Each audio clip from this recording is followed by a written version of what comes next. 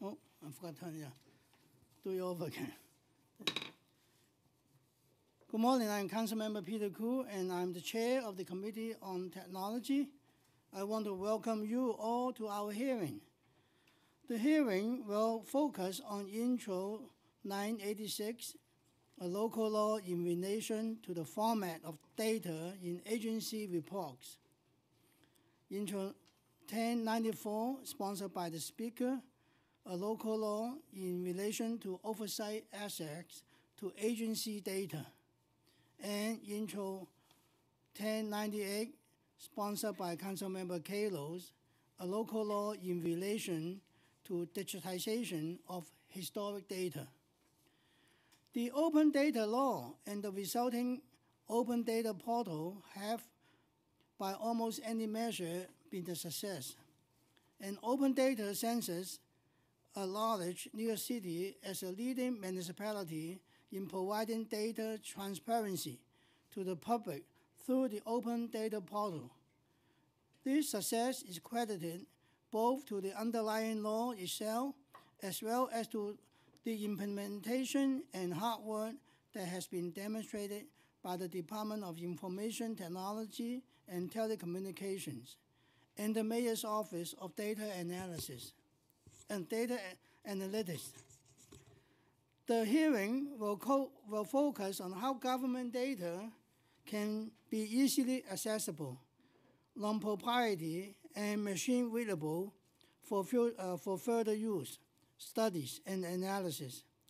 We expect to see continued efforts in providing accessible data and data transparency. I look forward to hearing from the panels today, and I would like to thank the Technology Committee staff by putting together this hearing. I also like to recognize the Technology Committee members, which they come later. Thank you. So we're going to have the first panel from the Mayor's Office of Operation, leading by Emily Newman, and New York City Department of Records and Information, Pauline Tu. And also we have Department of Technology and Telecommunication. So will the council swear the members in here?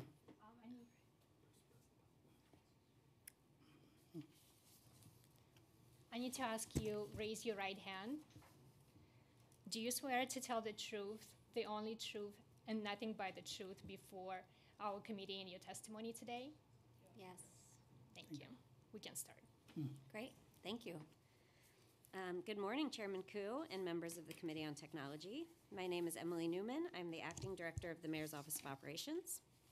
Thank you for the opportunity to testify today on Intro 1094, a local law in relation to oversight access to agency data, and Intro 986, a local law in relation to the format of data in agency reports. I'm joined today by my colleagues, Laura Negron, the city's Chief Privacy Officer, James Perazzo, the city's Acting Director of the Mayor's Office of Data Analytics, and Don Sunderland, Deputy Commissioner for Data Management and Integration at the Department of Information Technology and Telecommunications, all of whom will be available to answer questions. The Mayor's Office of Operations works to make New York City government more effective and efficient. Operations includes the Mayor's Office of Information Privacy and the Mayor's Office of Data Analytics. The office has a key role in leading the city's work on open data and privacy protection, each relevant for today's hearing. The administration shares the Council's belief in effective data sharing among city entities and supports data-focused research.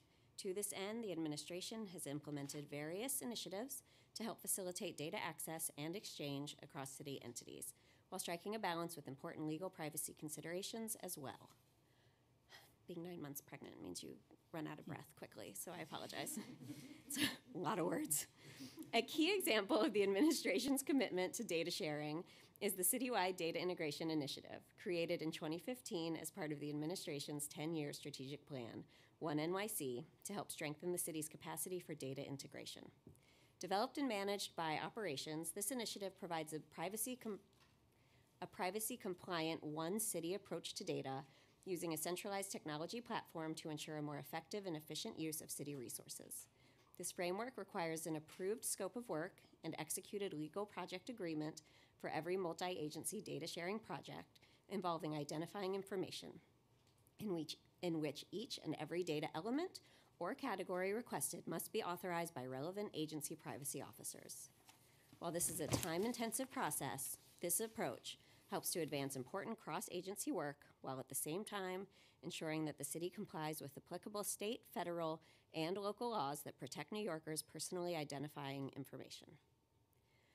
While this initiative is complex, it helps make key city programs possible, including Homestead and Pre-K for All. We'd be happy to provide further information about this initiative and discuss how the council may participate to help advance its data and research goals.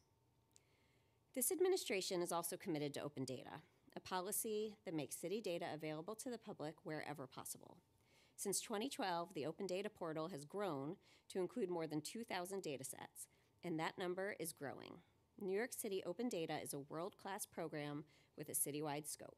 It's a highly visible cross-agency program dedicated to transparency and open government, while also encouraging research and analytical best practices. Open data has been used by New York City residents and city agencies to conduct research and inform important policy decisions.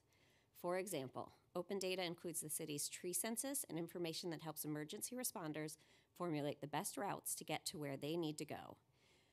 There are many other examples, some of which can be viewed in this year's Open Data for All report.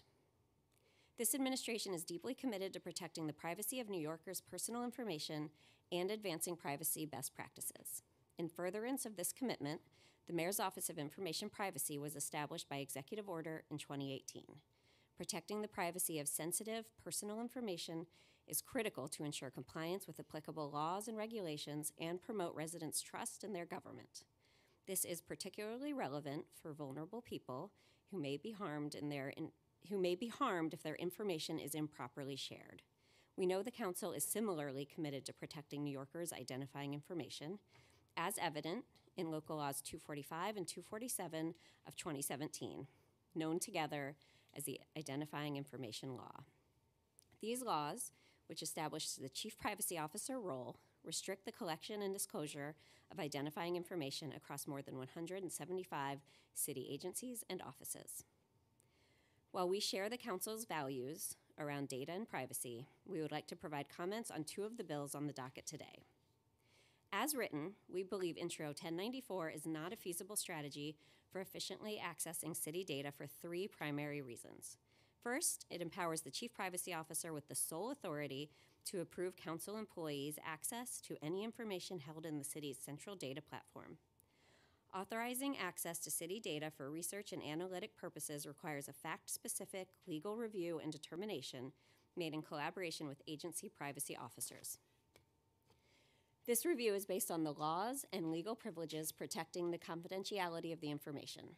From our experience implementing the Citywide Data Integration Initiative, we believe this approach proposed would not expedite access to data.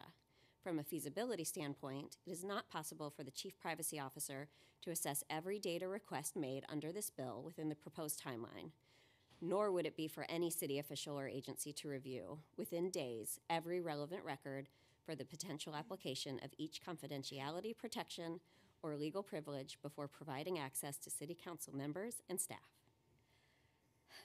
Secondly, personally identifiable information is heavily governed by many federal and state laws that the city cannot overcome by local law, even if a privacy training course were completed. Lastly, based on our conversations with our partners at Do It, we understand that a clean room is not an industry standard. It would not mitigate the risk of data being misused or removed from city computers. We welcome the opportunity to discuss alternative strategies with the Council for efficiently accessing city data where permitted by law. We also want to take this opportunity to highlight the value of open data and the richness of what the open data law requires and provides.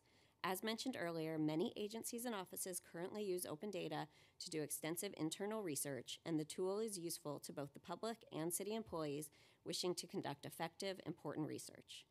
Under the open data law, any regularly maintained data that appears in a report or can otherwise be made public is either already public or in the process of being made being made available on the open data portal. In contrast, DataBridge is a piece of technical architecture and not ultimately a data source itself. We would therefore encourage a continued conversation about the best way to maximize and fully leverage the information already available through open data for the Council's analytic and research purposes. With regard to Intro 986, Operations similarly understands and agrees that what seems to be the spirit of this bill, Data on open data should not only be available, but also reasonably accessible, meaning that it could be used for analysis readily. Most data that is currently in publicly available reports is available on the open data portal, with few exceptions, where it is either not feasible, legal, or meaningful. We look forward to discussing this bill further as well and hope to work with the Council to find a solution. Thank you for the opportunity to testify today. As you know, this administration is dedicated to using research and data to make informed policy decisions that improve the lives of all New Yorkers. We look forward to collaborating with you to find workable strategies and solutions for accomplishing our shared goals. Thank you.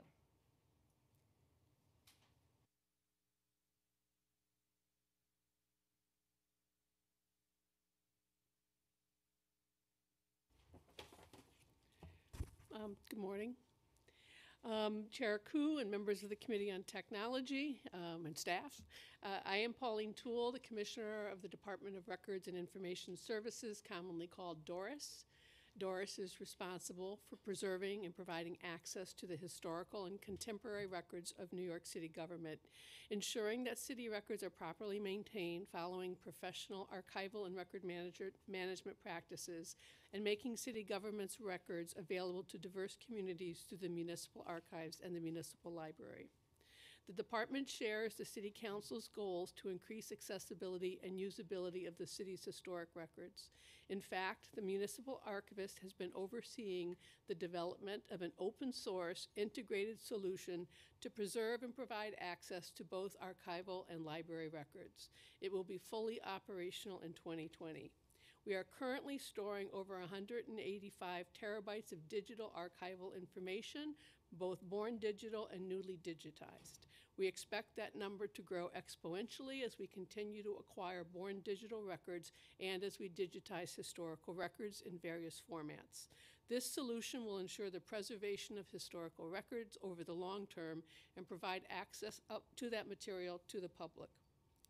Digitization efforts in the past year have included 9 million historical vital records, executive orders, liquor licenses, borough president photographs, Department of Finance 1940s tax photographs, almshouse records, bodies in transit records, and more.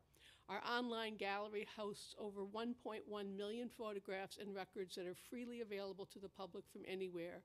Our end goal is to make the library and archival records available online worldwide. Intro 1098 by Councilmember Kalos would require archivists to conduct a search through 246,000 cubic feet and 185 terabytes of historical records. Correspondence, maps, drawings, building plans, photos, genealogical records, film, etc., to locate information in a non-narrative form, assess the value of putting that information into another format, and include that newly created document on the open data portal.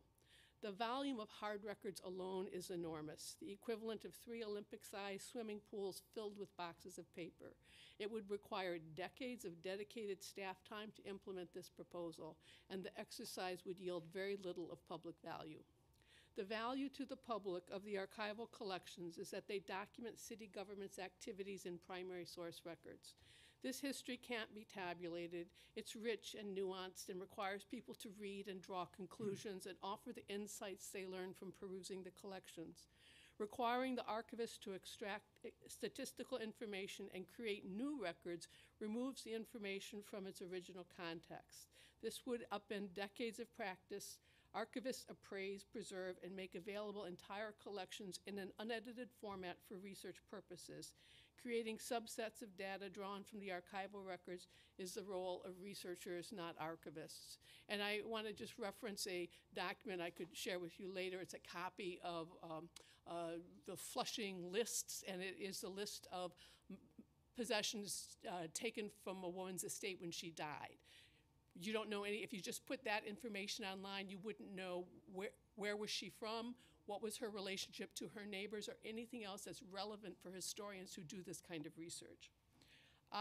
So I and the department look forward to working with the City Council to further develop solutions to our shared policy goals of increasing the accessibility of city government's historical records and making them available to diverse populations. I thank you for the opportunity to testify, and if you had questions, I would try to answer them. Thank you. We are joined by Councilmember Holden. I have a few questions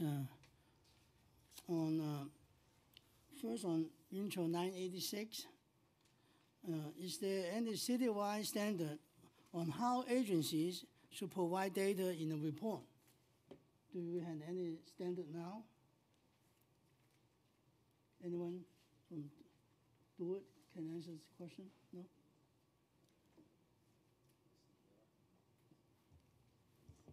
I don't believe that we have a citywide standard. Each agency maintains their own data and uses it in the report as is appropriate for the report requirements. So what data is on the mayor's dashboard? Do you know that? On the mayor's dashboard? Yeah. Which dashboard are you referring to? The one he uses on his phone? Oh. The data that we make available comes from the Citywide Performance Reporting Tool, which is available publicly as well. So if someone send you, would send you a report with the data in PDF, would you be able to use this data? I mean, if I send you a report in PDF, can you can do it with the data? I'm sure some of you can, but some of you cannot, right?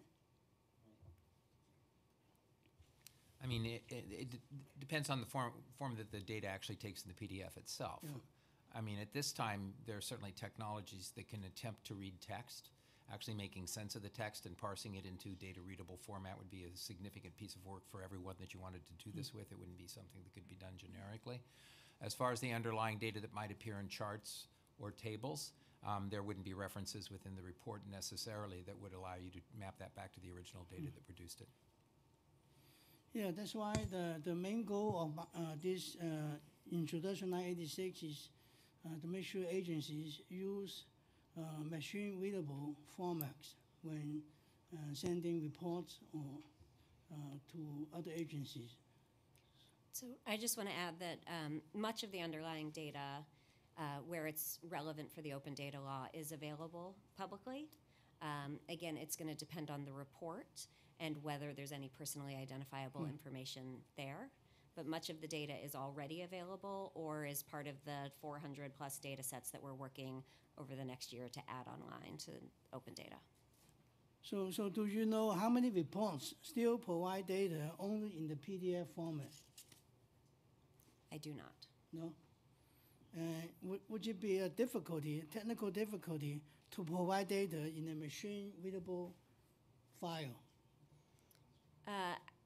Again, no. I think it depends on what the data is that's being asked for and whether there's any personally identifiable information included. Okay. Yeah. So now I go to questions on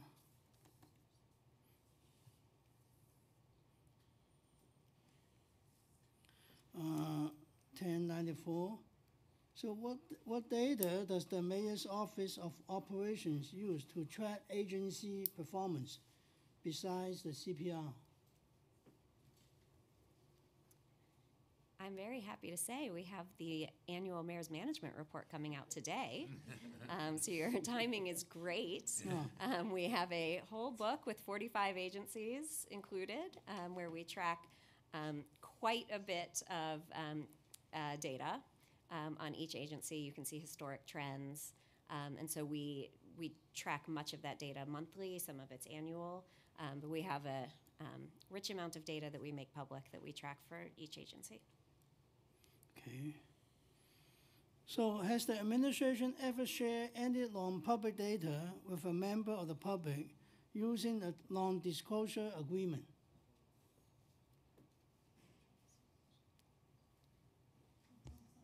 No, yes. Could you repeat the question, please? So has the administration ever shared any non-public data with a member of the public using a non-disclosure agreement? Are you speaking about the citywide data integration agreement? Yeah, no. I guess I don't fully know the answer. Yeah. We share data across agencies. We share data with our contractors and vendors using non-disclosure agreements. Mm-hmm. We try to be very careful, and I'm sure our Chief Privacy Officer can add details, but we try to be very careful with the sharing of data. But we certainly don't just sort of casually share data with the public where it doesn't make sense. Yeah. Although we, as I've said, make a lot of data available through the Open Data Law and the Open Data Portal. So I mean specifically to like researchers or vendors, they need this data set from the agency. So have you ever done it? If you're speaking about non-disclosure agreements being Yeah. the vehicle by which the information is shared with a vendor, for example, or a researcher, typically there's either a contract in place with the vendor or the researcher, or if there is a multi-agency agreement, an MOU, it would be reviewed and approved by the city's law department. There would be a business use case or a research proposal that sometimes has to go through an IRB, Institutional Research Board. And if all of the legal requirements are made, we may add a non-disclosure agreement to just ensure that there's additional protections in place for the information. So what made you feel secure disclosing this information with members of the public? I can't speak to whether, I mean, I haven't personally worked on agreements that have involved disclosure to members of the public, but we have worked with a number of agencies and vendors under agreements that have very strict privacy and security restrictions. Okay, yeah. So what data or data sets does Data Bridge have that Open Data Portal does not have? What's the difference between them? I don't know that we've done a specific accounting of that.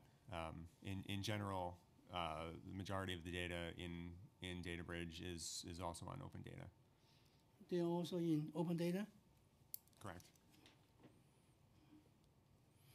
So do you or anyone else in the mayor's office use DataBridge for oversight over agency operations? Do you use?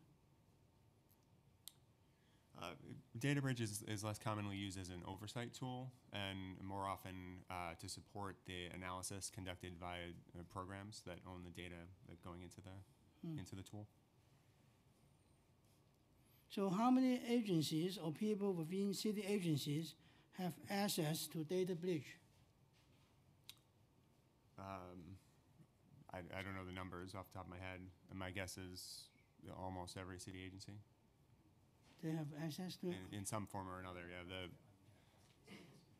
Yeah, of course the access is limited to, data appropriate. I mean, they're allowed access to DataBridge to do analysis on their own data. They don't use DataBridge to access other people's data, unless there's been an agreement of some sort that's been created around that. Okay. So how is the administration currently storing the data in historical records? This is related to 1098 intro. Yes, sir. All of our data is on servers and it's backed up at a Site B, and we're in the process of moving it to the cloud to increase public access and at a reduced cost. So in the process of storage in the cloud, Yes, sir. how long will it take to complete the process? I don't think the process will ever be complete given the volume of historical records that we have, but as we digitize more, we'll be acquiring more cloud storage so that it's all available as quickly as possible. When you mean talking about cloud, which cloud are you talking about? You mean you hire some outside agencies like Amazon or Well, Google the store the us? city's contract currently is with Amazon, but I know it's exploring other options in the cloud. And our view is we want the most secure and least costly cloud access possible. I mean, we're not talking about confidential records when we're talking about historical records. We're talking about things that people need to get access to no matter where they live. So we look forward to just buying as much as we can as cheaply as possible and putting all these records up there. So when you sign a contract with Amazon, is it for how long, the contract? It's a citywide contract. I don't know the terms of it. DeWitt negotiated it, but it allows agencies to purchase the data that they need when they need it. So if we have 185 terabytes of data we want to put up, we would buy the amount to put that up, and as we digitize more, we would buy more. It's all dependent on what we have. It's not like we're buying something to use in the cloud that we're not using. So what happens if you discontinue the contract? We have to remove all this data to another storage place? Well, I'm hoping we don't get there, but I think you would have to do that, right? It will be a complicated process, though, right? To move like such a big data, like say from Amazon to I'm going to Google. defer to my friend from DeWitt because I don't know that part of the technology, but I think it's doable. Yeah, I mean, one of the things about putting it up there is you put it up in a form that can be portable by the time it's all done. So it could take a while to do it, but you should be able to port it to another cloud vendor probably without a lot of changes. Yeah. It's not like you put something in U-Haul and you can go there. And, right? It's not like that. But there is cataloging software and programs that would have to move to the new vendor too. There would be some effort, but it's not reflective of the massive nature of the data. It's a lot more of just getting it to work under the new vendor. Okay. Yeah. So has the Department of Records and Information Service worked with any entities with expertise in converting books or other paper records to digital formats? Yes, sir. In fact, our digital archivist is really, this is her skill set, and she started a year ago and is really terrific, and we consult regularly with our colleagues at the National Archives, the State Archives. Our team just presented at the National Association of Archivists Convention and received high praise for their work on digitization. So we take all sorts of input in order to create the best product possible.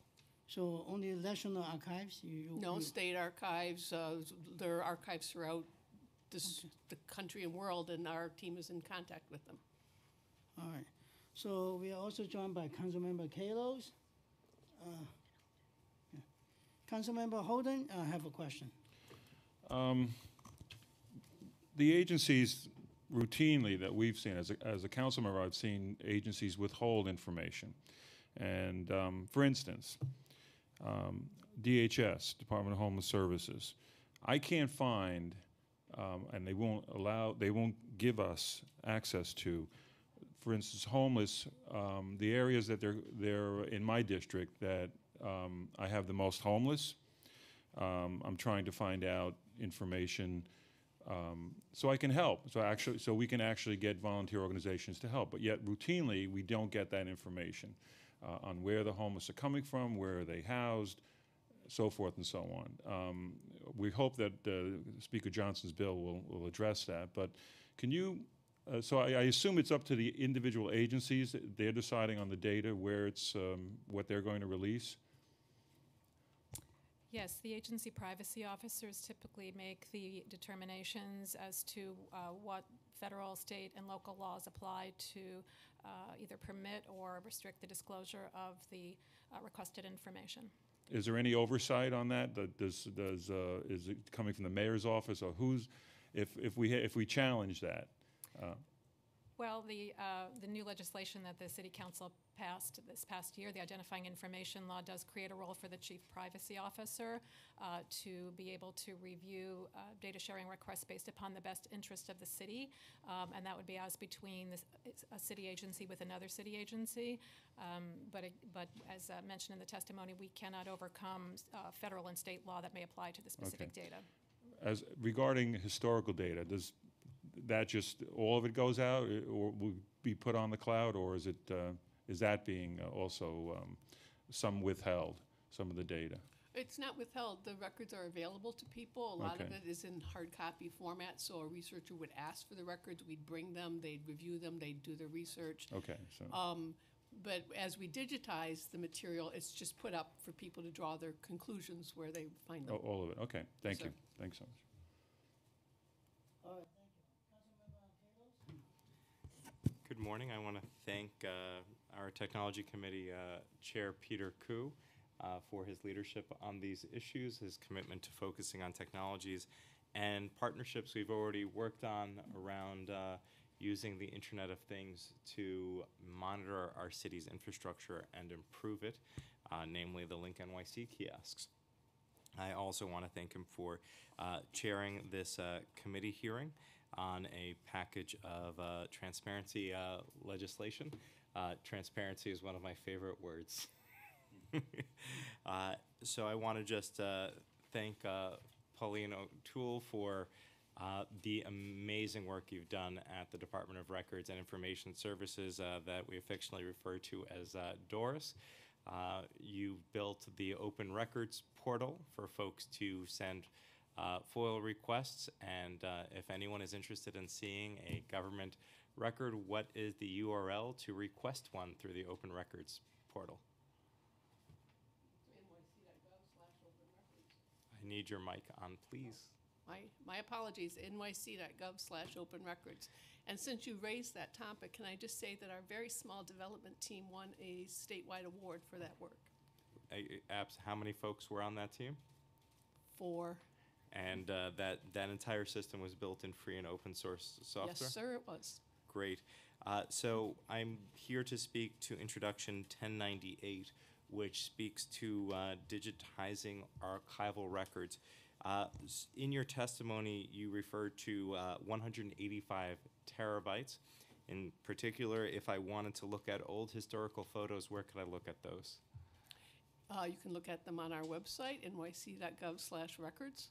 And that sounds like a lot of photos. And are those proprietary? Does anybody own them? Can I? We, the people of New York City, own them, and you can go and browse them, and you can download a low-resolution copy, maybe watermarked, but they're there for public viewing, and then we make them available if people want to publish a book. We have a small fee that they pay in order to do that. Great.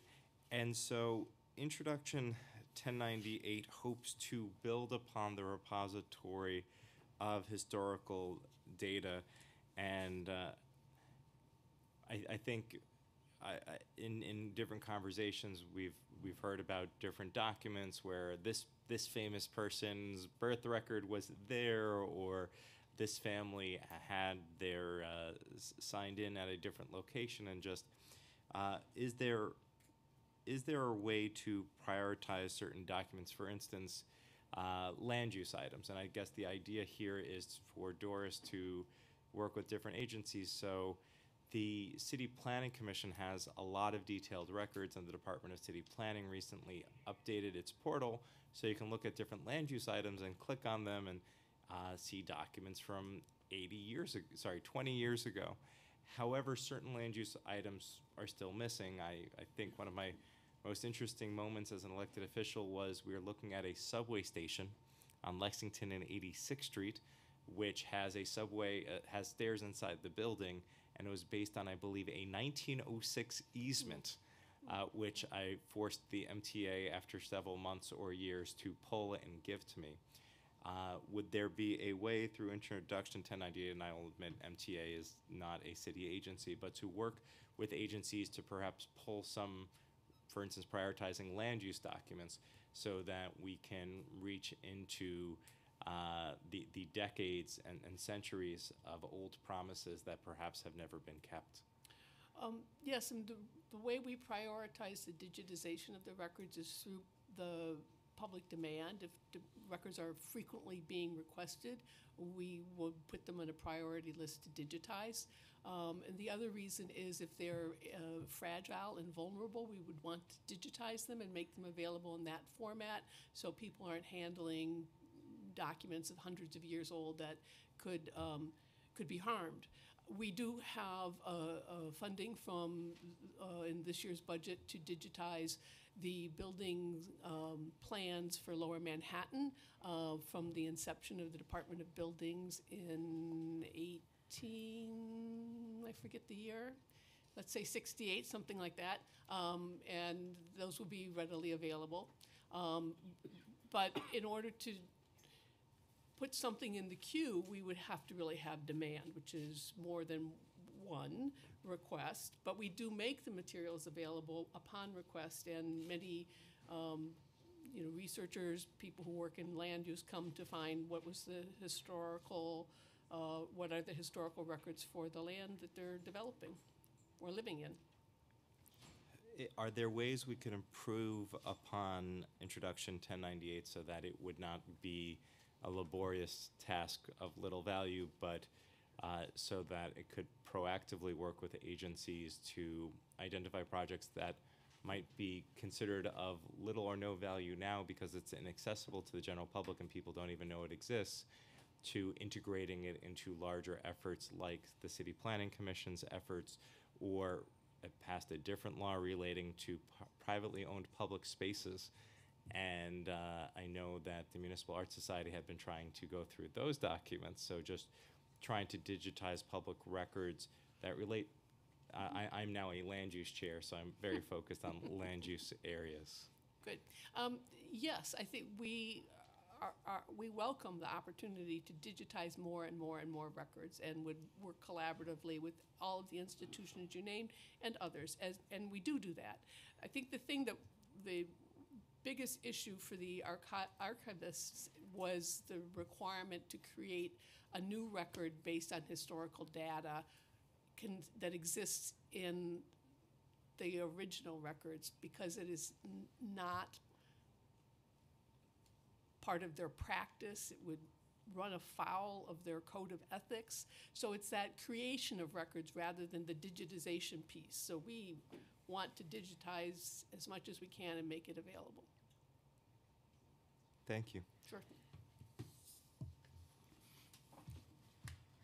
All right, okay. Thank you, Councilmember Kalos. So what non-public data sets do you use for agencies' oversight?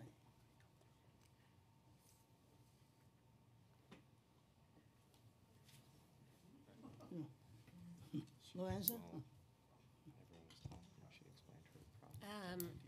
We can certainly think through it and get back to you. I think, as I mentioned earlier, most of what we use for oversight is in fact made public. We've got the MMR that's coming out today, the data sets that come through open data. And so most of that information, most of the information that we use for oversight is made public there. And also, I have a question, sir. You mentioned that the clean room is not a good thing. So what are the alternative strategies to a clean room?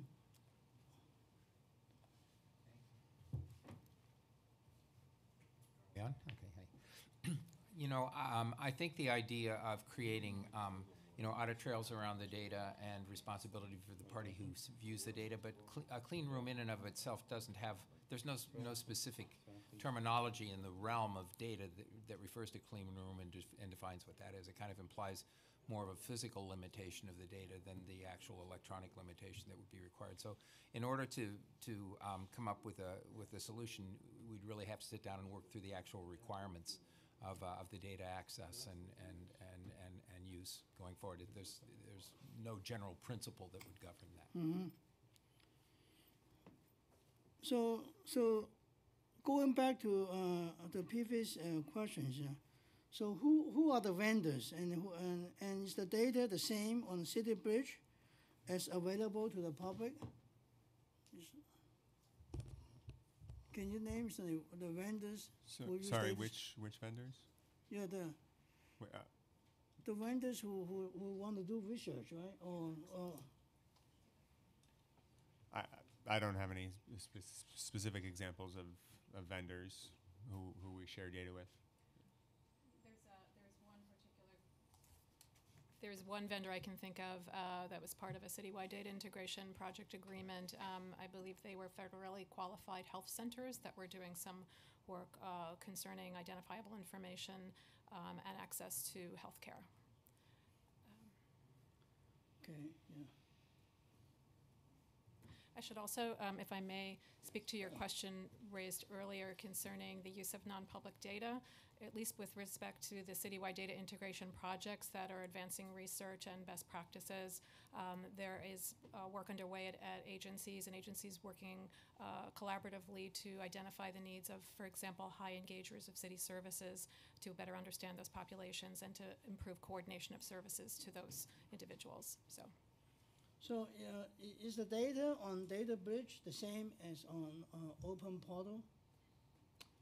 The same. I mean, if it would depend on which data set. Oh. So they're data not- is They're not the same. well, they're two separate streams. So the determination for what should be eligible for open data is, as we previously said, made by the agency owners and their privacy officers and general counsels. Data is put into DataBridge to support analysis of a particular program, and typically most of the data there is public, just by the fact that most of the data is public in the first place. But it is from the stream from the agency source, and there isn't really a cross accounting of which things are public and which aren't. Typically, it's filtered down by the time it gets to DataBridge because it's for a particular purpose. Councilmember Holden, you have a question? Yeah. Can I get back to the historical photos for a second? As a researcher and somebody that's worked on the history of the neighborhoods, I was always annoyed at the watermarks, which were all, at the time, diagonally all across the photo. Do you need to do that? I mean, can't we just put a copyright in a corner or? They're all, I mean, the city has the copyright to the records. Putting a copyright in the corner is not gonna assist us in selling the photos and making our revenue targets for the city. How much do you generate in that, you know? From all together between vital records and historical photos, we generate around $1 million of revenue. $1 million, but so if the photos are owned by the people, so we're selling them to the people. People from all over the world, sir. So, I mean, so if it's all over the world, why not I mean, they're low res, and you generate only $1 million. It's not a lot of money. Please tell that to OMB. OMB, okay. But I just feel that the watermarks diagonally across the entire photo actually kind of destroy looking at the historical image of New York City, let's say Manhattan, or you spoil the experience. I just want to throw that out. I'm sorry you feel that way. I can get back to you on how we might do things differently, but we get a lot of people who look at those historical photos. I'd say most of them don't think they had a spoiled experience. I can also get people to tell you that they're annoyed with the diagonal watermarks. Okay. Councilmember Kalos? Just to follow along with my colleague's point, even in the private sector at this point, companies like Photostock and what have you, they have very minimal watermarks, and I would just I would just say that $1 million is almost a rounding error in our budget. So if we were able to ask OMB that whether or not this that if we could reduce the fees, as it were, whether they could live without it, would you be open to removing the watermark from low-resolution, non-print publication quality photos? I'd have to look into it. Oh, okay. I wanted to follow up on the data bridge legislation. Where does data bridge overlap with HHS Connect? And so HHS Connect is a service that is offered and owned by the Mayor's Office of Operation. They call themselves OPS. I call them MOO. But it allows agencies to share information after signing a memorandum of understanding. The reason I'm so interested in HHS Connect is because of legislation we passed last year called automatic benefits, where I would like any New Yorker receiving any benefit for which they are screened, and actually any New Yorker who's paying taxes, whether they know it or not because it's being deducted from their paychecks, for the government to use the information we already know to just mail them a SNAP card in the mail, or any other number of 40 government benefits that we currently offer. So can you tell me a little bit about the difference between the bridge and the Connect? I can speak about the particular tool you're speaking about, which is the Worker Connect program. You are correct. There is a data exchange interagency agreement that's been in place since, I believe, 2010. There are 5 agency data providers for that tool, and it is centered on an algorithm-based matching tool that can have agency information from the 5, any one of the 5 data providers matched with information that is from another agency that may sign on to the agreement. That is distinct from a privacy perspective. Actually, it is the model which is based in a use case process, a business use case process that looks, as spoken earlier, about how to share data across agencies when there's identifiable information. That model was used to develop the Citywide Data Integration Framework, which exists today. And yeah, that's from a privacy perspective. I can speak to that. From a technology perspective, I defer to my colleagues to talk about how DataBridge fits into that, but it is a separate tool that is used under a specific agreement. I should also mention that the Citywide Data Integration Agreement is now signed. It's a master framework agreement signed by 47 city agencies, and I'm happy to have a further conversation about with the council if you're interested in taking advantage of that framework. Yes, please. So on the technology side, Don can correct me if I'm wrong, but the Worker Connect product is fundamentally, as Laura was saying, a master data management solution that's about matching data and surfacing the results to the appropriate people. DataBridge is a data warehouse, which allows programs to pull data in from various different sources and combine them in ways that are advantageous to their particular analysis goals, and visualize it through various different front-end tools, including some that we make public on NYC.gov. When the city, which published this in a journal, which is the only reason I know about it, I guess I just wish we could be a little bit more transparent with some of the great work we do. When the city purchased data from Experian to identify the 4-year-olds in the city, was that through CityBridge, or is that data now residing in CityBridge, or was that done separately? If I may, I believe you're talking about the pre-K outreach program. Yes. That team was centered at a combination of City Hall and Department of Education. And okay, there was an agreement by which I can't speak to the Experian agreement. I can only speak to the city agency data exchange for that agreement. But I don't know if maybe I'll defer to my colleagues on the other details. Yeah, I wasn't familiar with the Experian agreement per se, but this is the way analytical projects like this come about. So this was an ad hoc project Very near term, there was required to pull together data from a number of disparate sources, both externally and internally, to try to identify where the 4-year-olds were. And we used a variety of city tools to be able to do that. I think we used the analytics platform. We may have used DataBridge as well. I don't recall specifically.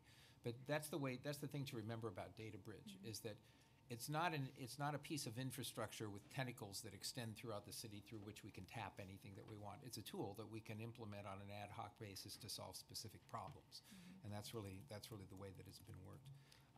But the need to solve analytical problems oftentimes will involve agreement with vendors for external data as well as leveraging internal data, and that's really a lot of what we do with DataBridge.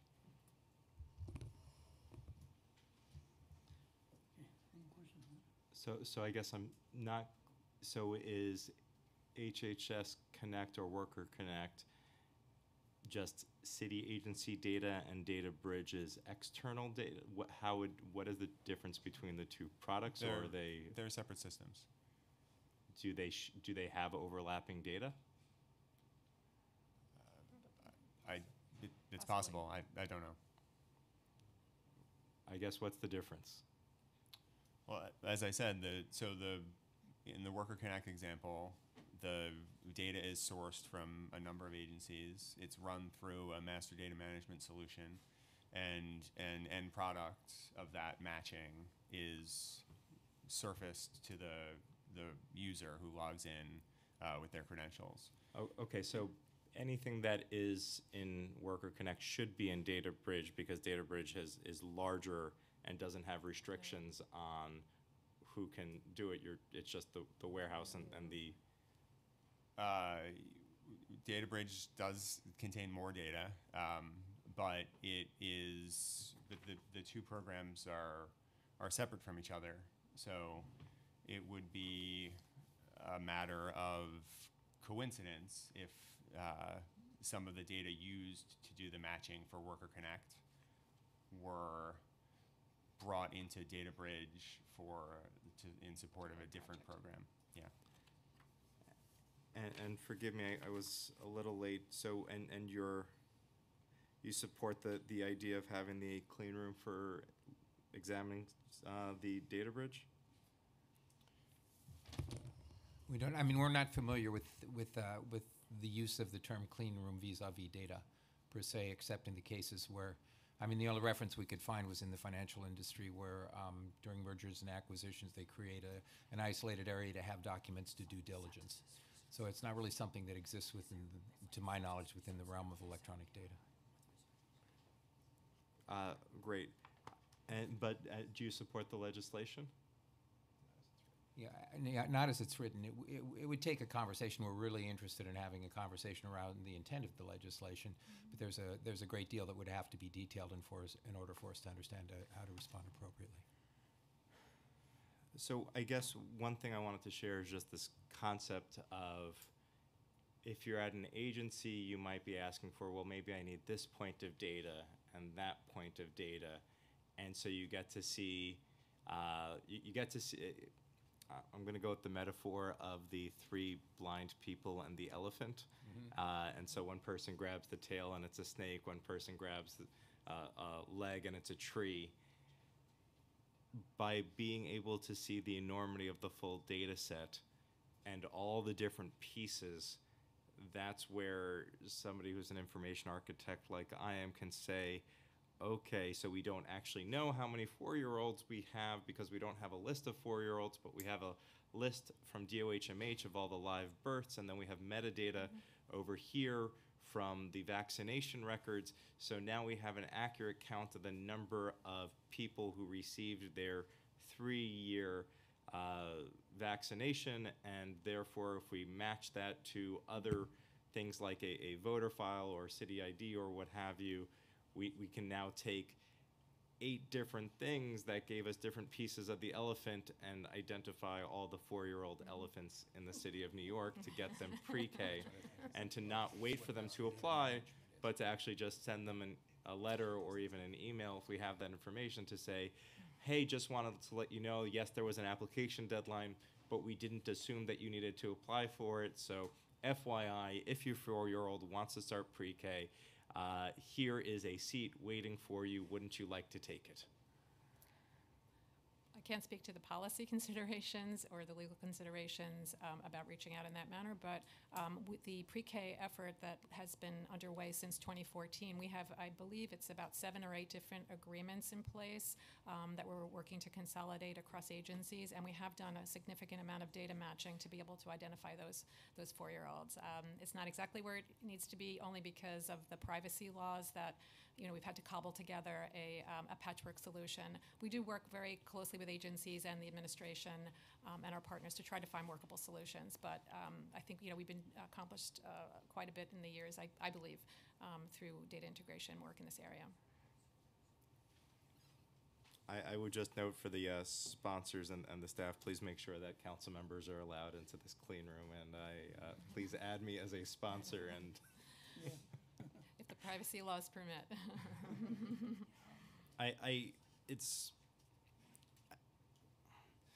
with regards to privacy laws, I understand it's brought up quite often. I've submitted to, I believe your agency has in hand a 30-page memo reviewing We've been looking at it. federal, state, and city privacy laws, and privacy amongst employees is more protected than privacy between an agency and the public. And I think the thing that I find most interesting is where you want the most privacy in life is between you and law enforcement. You don't want to get in trouble because you did something that you thought wasn't a big deal. Like, for instance, I don't know a New Yorker who hasn't jaywalked. And so you don't want police to be able to say, we know that you are a serial jaywalker and you have jaywalked 1,000 times this month alone, and what have you. But there is a broad exemption at federal, state, and city and in private sector for any law enforcement activity. I find it difficult to believe that and based on my own legal research, that the federal, state, and city laws prevent using data to give people free food from SNAP benefits, free assistance on their rent through senior citizen rent increase and disabled rent increase exemption, and that all of those taken together prevent us from just, instead of making somebody apply for pre-K, just saying, here's your seat. Again, I think we've done a lot of work in the area of solutioning around within the privacy framework that exists today, and by no means do privacy laws preclude the solutioning around providing important programs and services to our residents. But it's very much a fact, as you know, if from your research, I'm sure, fact-based determination based upon the laws that apply to particular data elements and data categories that there has to be a legal pathway to allow it. But not to say that there aren't any, it's just it's a fact-specific determination under the various applicable laws. And just one last question for Department of Records Information Services. So some of the city's original records are not maintained by Doris, as far as I understand. I'm looking, I know that the CUNY School of Law, the New York Law School has many of our city's decisions, particularly BSA decisions. I do a lot of work in the BSA, and that is, they somehow ended up owning our BSA decisions. I think they may also have COIB decisions. They have an entire portal for searching a lot of government information that I think should also reside with you. Similarly, I have a friend, his name's Dennis Harlow. We went to law school together. He may be one of the smartest attorneys I've ever met in my life. And for fun, he goes to John Jay College of Criminal Justice in the CUNY system, where he goes through the trial transcripts of the County of New York from 1883 to the 1927, where he's reading through the Court of General Sessions, which is the predecessor to our local courts, as well as the tribunals in the police courts, which really went through some of the moral crimes and what have you that in this day and age might seem strange, or at least captivates the imagination. You mentioned requests for information, but is there, just for the sake of this friendship, my friendship with him, would you consider digitizing some of these records?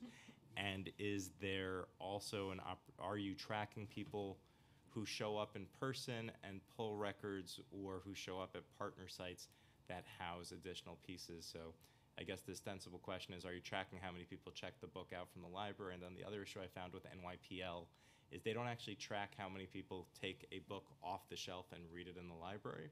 So some of the most popular books in any library, no one knows that they're popular because they aren't checked out. Well, there were several pieces to that, so let me see if I can get them all together, starting with the last one. We are not a lending library, but our reference service desk does note the topics and the materials that people are interested in perusing, and they have to obtain them for them, right? The people cannot come in and browse the stacks in the municipal library because it's a research library, not a lending library. We also track when people come in and they ask for a variety of archival records, what those are. Not so much to see what a person is researching, but what kind of records are in demand, so then we prioritize digitizing those. We do have a number of the records that you mentioned are at John Jay. I'd have to look into the agreement with the New York Law School that publishes the BSA and other records or transcripts. Okay, but tell your friend to come. We've got it all. Thank you. Yeah. So we have to move on because of time limitations. So thank you all for coming. Yeah. Thank you. Oh, Councilmember Yeager. I have no question. No question. Okay. See, wasn't that easy? But you want all of us to be like that. I was stalling for my I colleague. gave my questions to my colleague over here. We have panel number 2 from the public. Oh, thank you. Yes. Thank you. We have Yale Fox, Information architect, yeah. Rachel, I can look at data. Rachel Bird, and Noel Hidalgo, and Alex Camarala. 2 computers left over the weekend.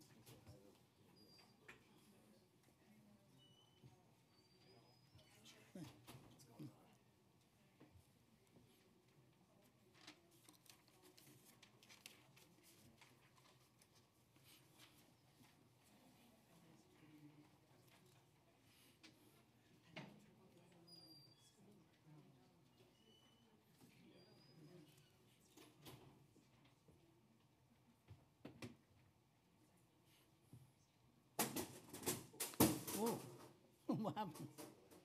Just trying to make sure you're all awake, that's all.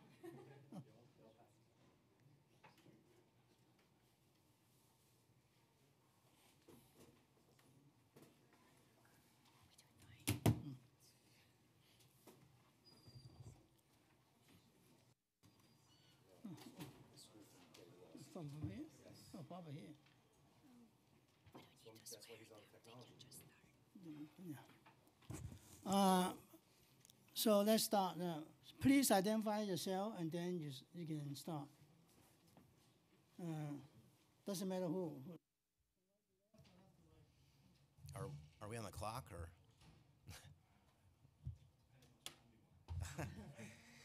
Okay. Hi, good morning. My name is Alex Camarda. I'm the Senior Policy Advisor for reInvent Albany. I won't read through my testimony. I think I'm actually going to comment mostly on what was said by the different agency officials in relation to the bills.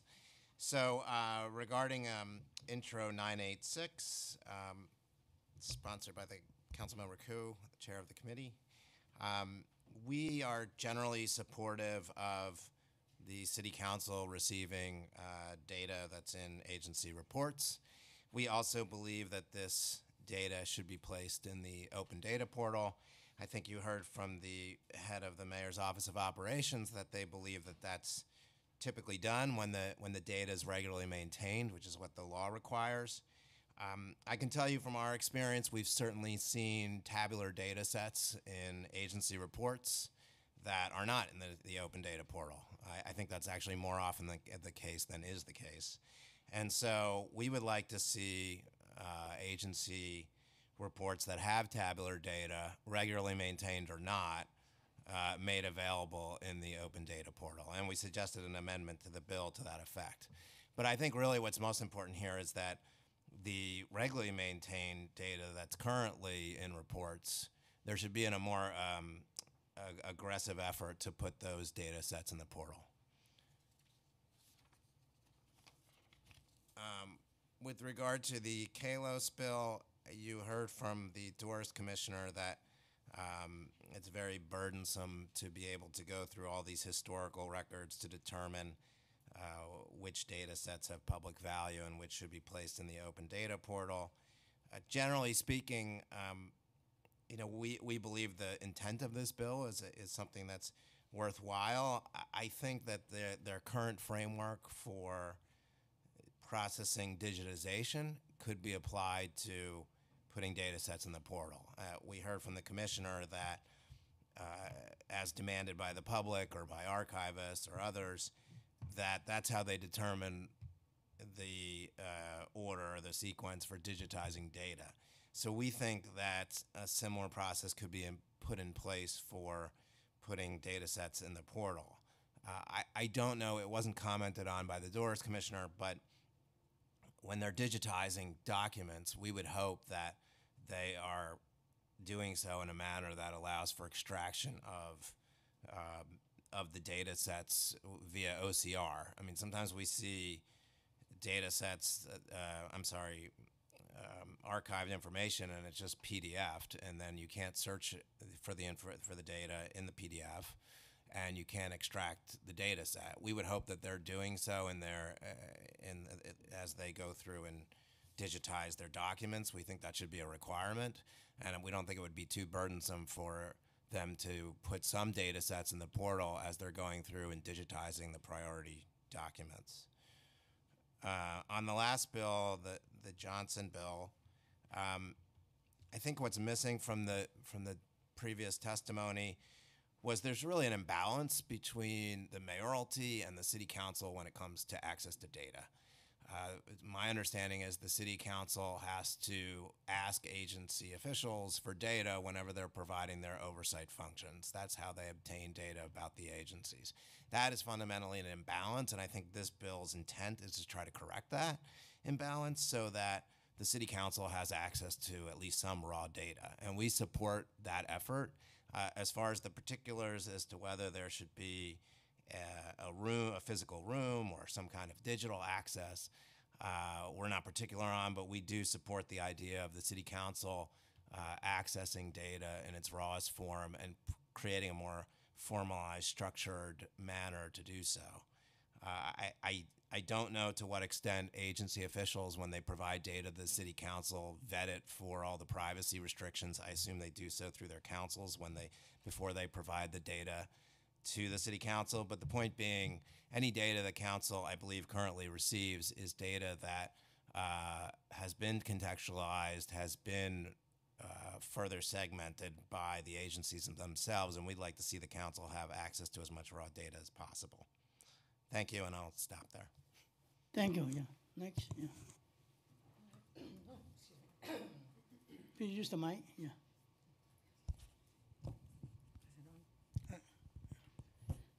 Thank you. It's on? Good morning, Chairman Koo and members of the committee. Thank you for inviting the public. First, identify yourself. Oh, sorry. Apologies. My name is Rachel Bird. I'm with the Public Utility Law Project. We are a 37-year-old public interest law firm, as well as an advocacy and education firm or organization that's sole mission is to advocate, educate, and litigate on behalf of low-income utility ratepayers. We highly support the idea and the need for as much data availability as possible. That's been a critical tool in PULP's work. We have, for example, in our rate cases, when the utilities must go to the Public Service Commission and apply to get rate increases, we access their data and spend an enormous amount of time crunching it in order to make the case for them getting lower increases and for providing better discounts and consumer services. We also use it, I'm actually going completely off my testimony, but it's buried in here somewhere. We've also used it as well. We've done FOIL requests for 2 years worth of Public Service Commission complaint data about energy service companies. We found 10,000 complaints, and of those, we were able to analyze them and find out where and under what circumstances and which populations they were targeting. So we found that the ESCOs, as we call them, targeted low-income communities, people of color, low English or limited English-speaking communities, and seniors, basically the people who are most vulnerable to a pitch for lower cost energy. We have done, let's see, I have more in here that is actually specific. We did, and we've been getting more involved as the city has gotten more involved in the question of water bills and liens. We accessed the open data portal and were able to find, and this was last spring when one of the first sales of water liens came up, we were able to find exactly which boroughs and how many liens were potentially going to be sold in May. It was, I believe, 7,698. We were able to determine the highest concentration in which boroughs, and we were able to actually help people who did not know they actually have rights to deferred payment agreements and other payment plans and other negotiating processes that we encourage improvement on were available to people. So having that kind of data available was eye-opening. We did not know at the time that that information was available. I hate these things. I can't find now what I'm looking for.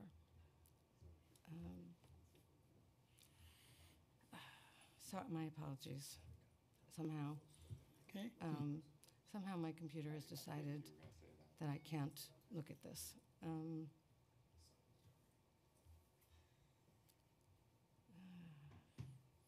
Apologies.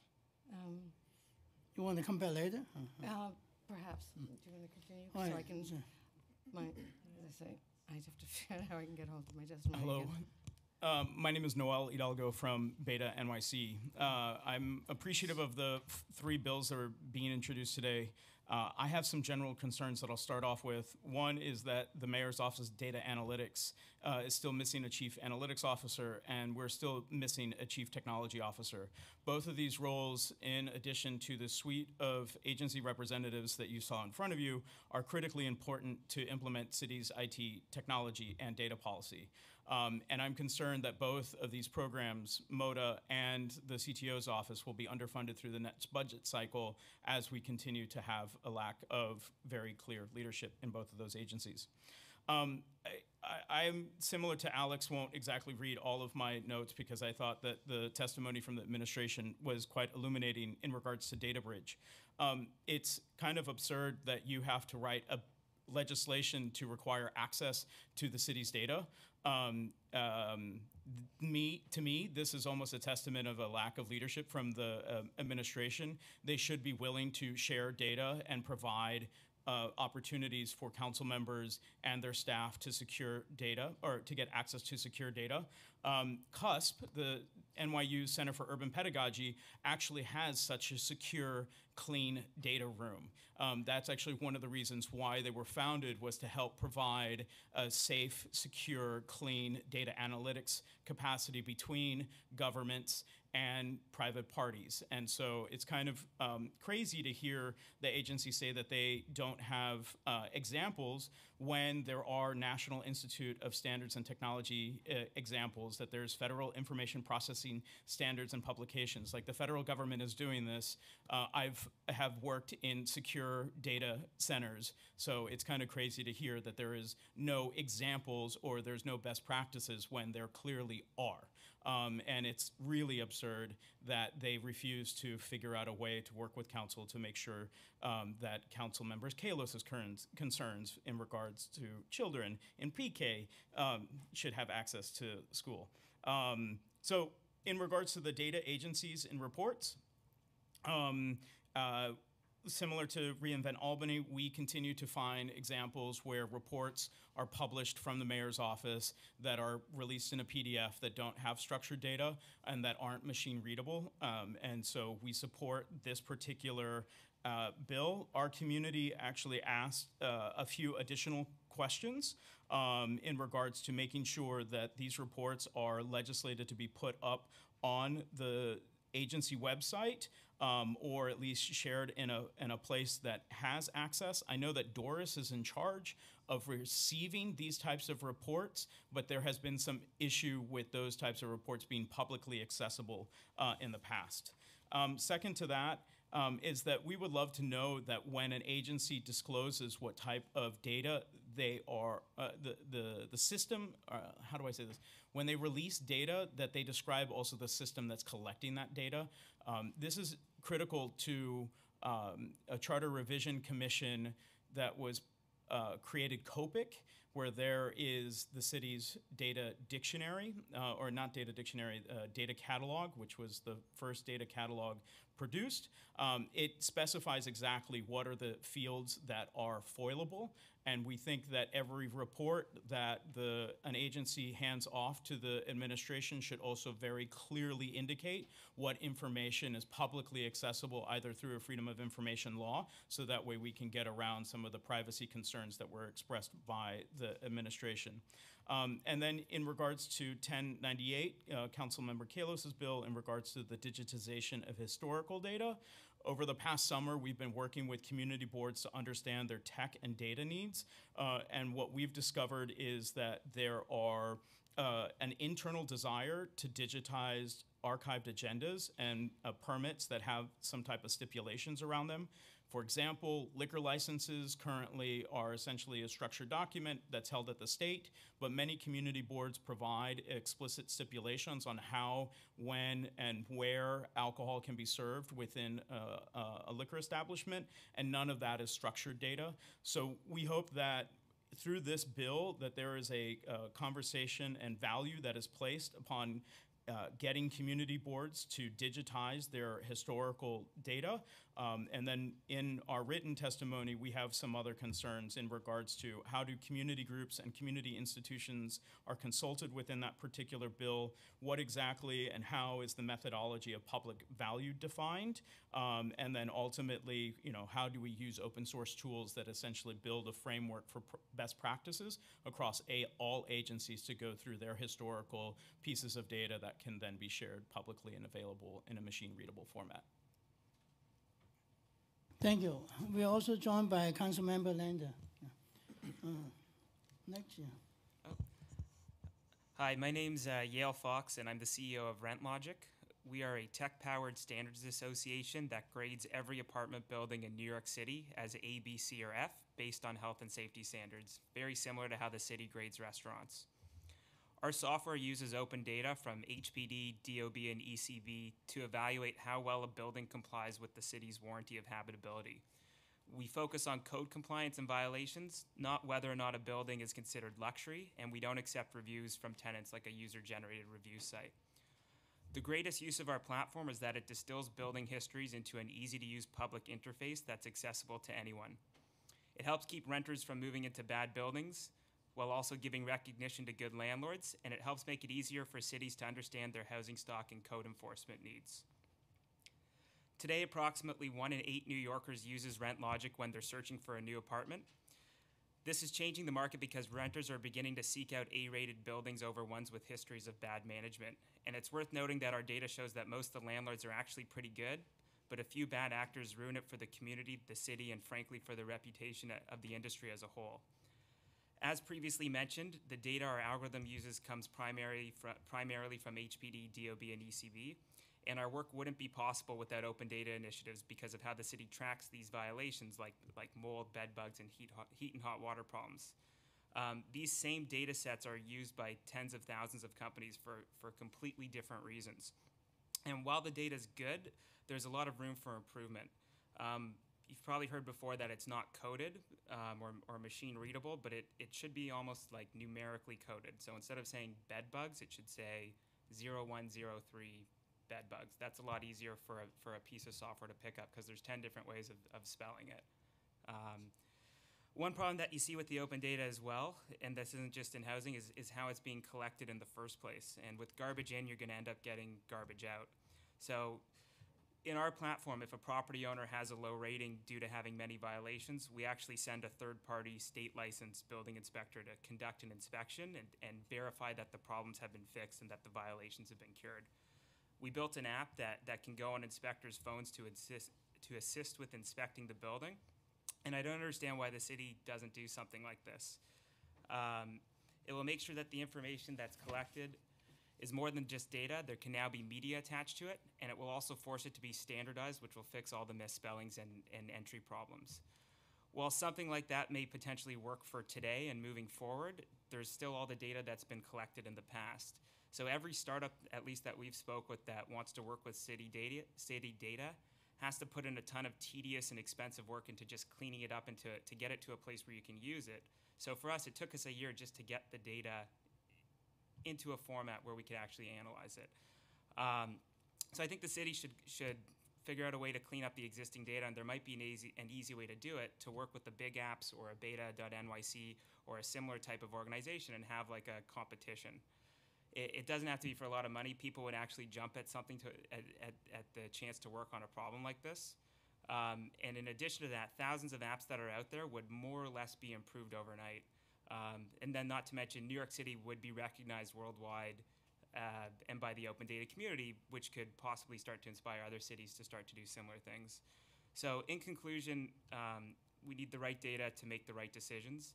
And the hard part for most of it is actually already done, but if you were to clean it at the source, you would see an immediate positive effect almost overnight. Thank you for the opportunity to testify. Thank you. Thank you for all your testimony and support.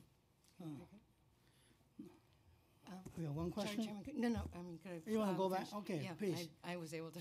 Please Yeah, try to we can finish do it. Well, I wanted to address the, excuse me, the issue of the confidentiality that it is touched on in the speaker's bill. The access to agency data for the purposes of better oversight, while emphasizing the importance of protecting confidentiality, helps pulp determine, or personally identifiable information by creating a new method and safeguards for access to such records. PULP supports the principle of broadening access to agency records while protecting the confidentiality of those New Yorkers to which such records refer. In the public utility field, protection of the personally identifiable information, or PII, of consumers is strongly required by both state and federal law. It is consistent with such safeguards, therefore, for the speaker's bill to similarly take steps to protect PII while allowing the underlying data to be scrutinized as part of legislative oversight. For example, anybody who receives one of 8 public assistance programs registered with HRA is eligible for utility consumer discount, low-income discount. But that information has to be carefully protected. So when someone is found eligible when they apply, it is that information, without the background information, the details, is conveyed to the utility, who then puts the consumer into a low-income discount program. So, but there had to be extensive negotiations to protect their privacy in that process. The speaker's bill is also critically important in assisting the council to fully explicate agencies' budgets when making their decisions during budget consideration. Certainly in 2018, council members repeatedly requested details of programs, asking agencies to be more transparent in their submitted budgets. For example, when something called a one-shot was referred to during one hearing, it was discussed solely in terms of rental assistance. While critically important to New Yorkers, one-shots also refer to a state-required utility assistance program under PSL 131S that provides an essential safety net for low-income New Yorkers.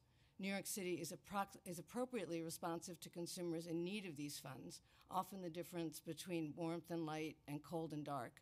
And Pulp believes that more rigorous and aggressive pursuit of utility practices could actually save the city money because they would not need to draw on the 131S funding. How much, however, is not evident given the absence of such detail from the budget. We have tremendous resource in Doris. I'll leave that into the written part of the statement. That's going on. I'll pass on the rest of it. I appreciate your time and patience with my technology problems. Thank you. So, Councilmember Kalos, you have a short question, right? I just wanted to just thank Yale Fox over at Rent Logic. I have gone through that same data set. I would love to share my pivot table of every single different way we write violations with you. Ultimately, I'm happy to collaborate with everyone on the table around another. We shouldn't have to do a bill on this, but it would be really amazing if we had information architects in the city of New York who could do something which is like the first thing I learned, which is normalizing data, so that the data that goes in is normalized. We've been working with Beta NYC and NOL on trying to get them to normalize the data going into the city record so that the data could be useful. I just want to ask to anyone on the panel, but in particular Yale and NOL, but like, if you were a city employee and they let you in that white room with all the city's data, how would that be different than just being able to request an individual piece of data that you know already exists?